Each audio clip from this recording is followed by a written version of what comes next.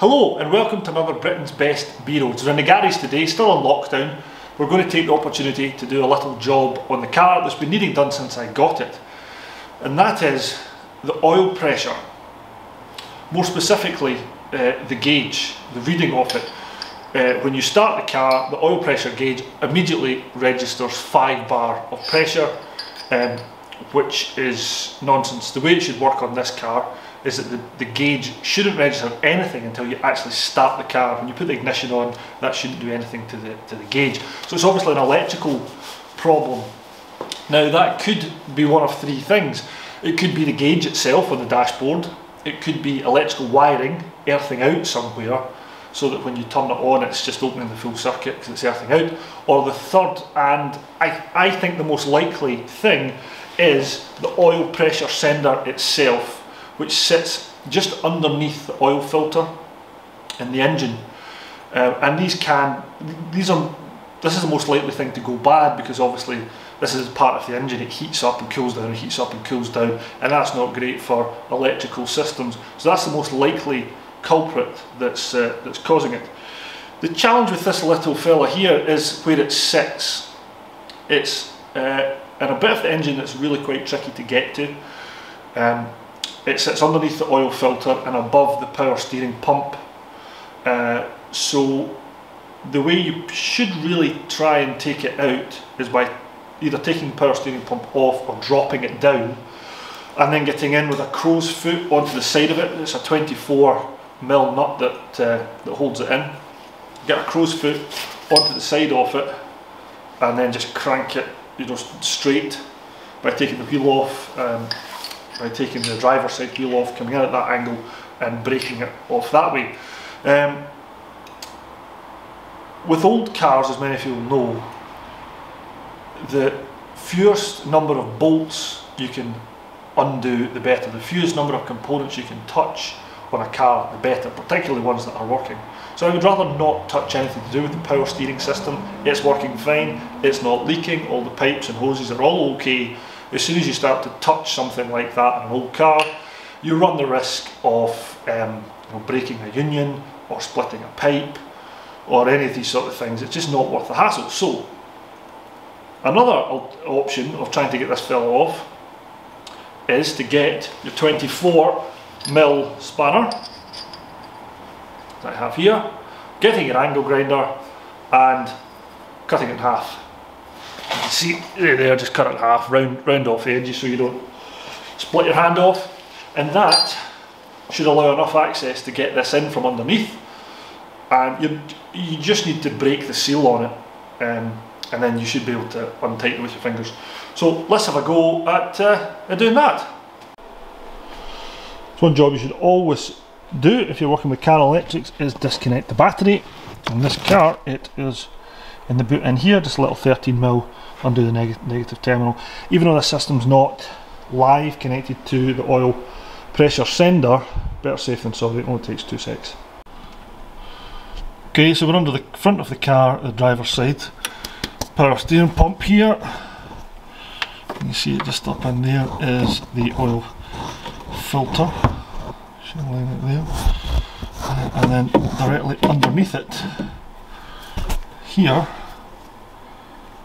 you just see that in there, that is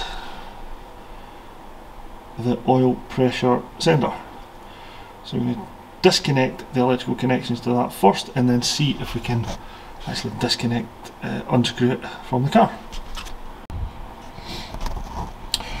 So electrical connections off, and you can just see I managed to get the 24mm on there. But strong though I am, my fingers aren't strong enough to break the seal on it because I've hardly any leverage, because I've cut half the shaft of the spanner off. So what I'm going to do is get another long spanner.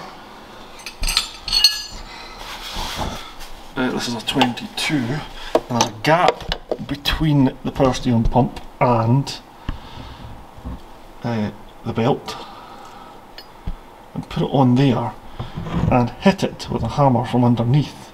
It's not a pretty way of doing it, but we'll see if that's enough just to break the seal on the screw. So wish me luck. Good news, managed to get it off. Obviously this one here. It's always a good idea to check parts against each other before you put the new one on. That one looks very slightly different, but it should just be the case that as long as the threads are the same, which they are,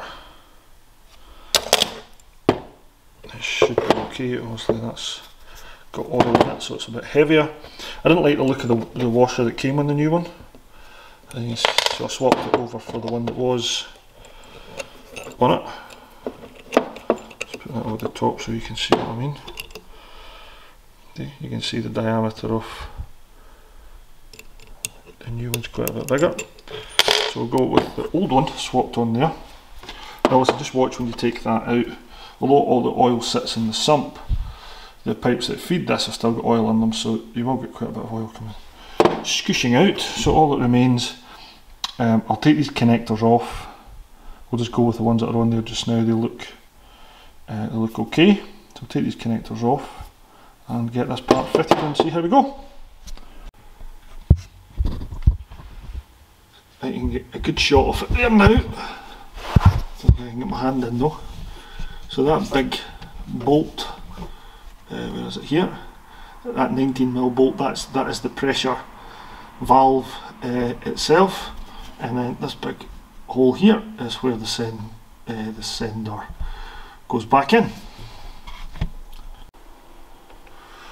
Here we go, moment of truth, ignition on. Oh, well, it's not pegged up to above 5, this is looking promising.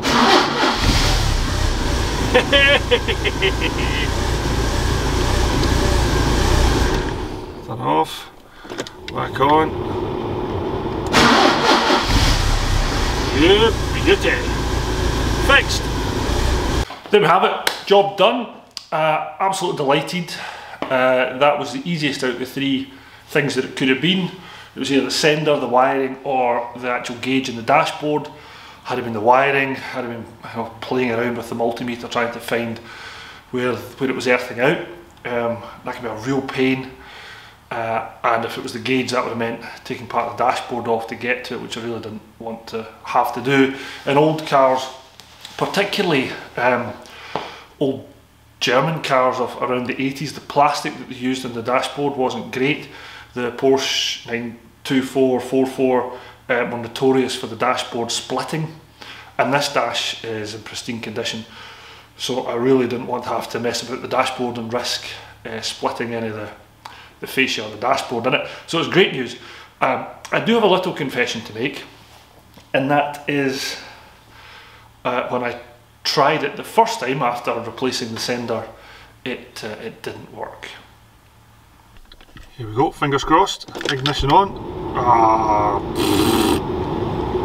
But that's my own fault, my own stupidity. I looked at the wiring diagram and had got a little bit confused that the G terminal on the sender I thought meant ground. When I looked at the wiring diagram, blue was for the ground, but I was completely mixed up because both terminals are for the sender. One is for the gauge and the other is for the light. The sender unit itself effectively grounds it to the engine block. So I got myself a bit confused, swapped the wires around the other way, and it's working perfectly. So thank you very much for watching. As it stands, I don't think there's any more jobs to do left on the 944. I mean, I could go crazy, I could keep going, replace the suspension bushes and all that sort of stuff, but the car's driving great as it is just now, so what I'll do is I'll just leave them until I feel that they're actually affecting how the car drives, and then probably go through the whole car at that point, replacing all the suspension bushes, shock absorbers and springs in the front, but it definitely doesn't need it right now. The brakes are all fine, so there's nothing this car needs, no more jobs to do on it. So it's time to find the next project. Thank you very much for watching. Please like if you have, subscribe for more videos, whether it be fixing the cars, projects, or hopefully one day being out on the road for the road trips that this channel is actually meant to be about. Thank you very much for watching. See you next time. Bye bye.